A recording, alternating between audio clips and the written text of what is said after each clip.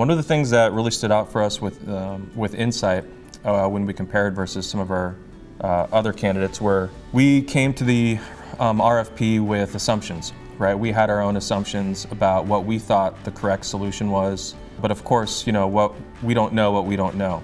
What stood out with Insight was that they assessed our approach, and they came back and they said, respectfully, I think you should rethink your approach, and this is actually the solution that we would recommend.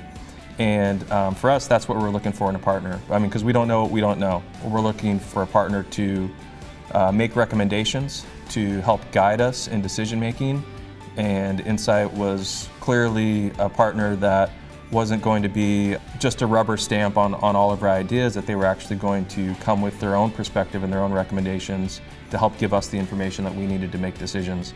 And that started on day one, and that is what separated Insight, I think, from some of the other candidates we were considering. They came to us with an understanding of the healthcare industry and the challenges that healthcare has, as well as all the data and the different types of data that healthcare has. They brought to us, when we first met with them, they have a practice leader in healthcare, very knowledgeable in the space, very understanding of the needs of the space, both from the patient perspective as well as the providers, as well as the operational and administrative staff. Having that understanding of the industry was really, really critical and helpful in us in making the decision to choose Insight. The quality and caliber of the resources that Insight was able to bring was also quite high. So we appreciate both the industry expertise as well as the technical expertise that Insight was able to bring to the table.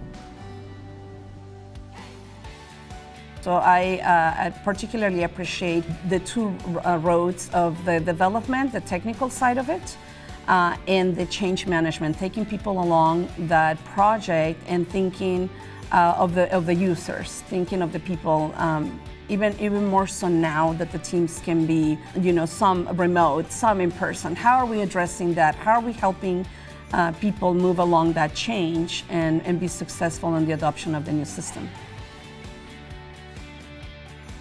When we were evaluating partners for our data warehouse and modern enterprise data platform solution, one of the key differentiators was an understanding of the importance of organizational change management, or OCM, the people component of this type of system.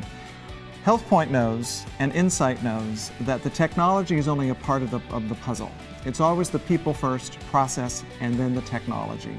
And Insight came to us with a keen understanding of the OCM processes, as well as the importance of that to having a successful implementation.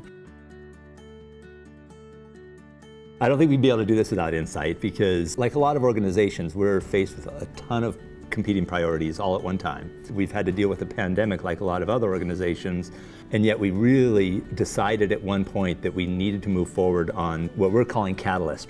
And we decided that that needed to be a priority. We've made it that by definition. We wish we could spend more time on it, but we wouldn't be able to do that without Insight, because we needed that extra bandwidth, we needed that expertise.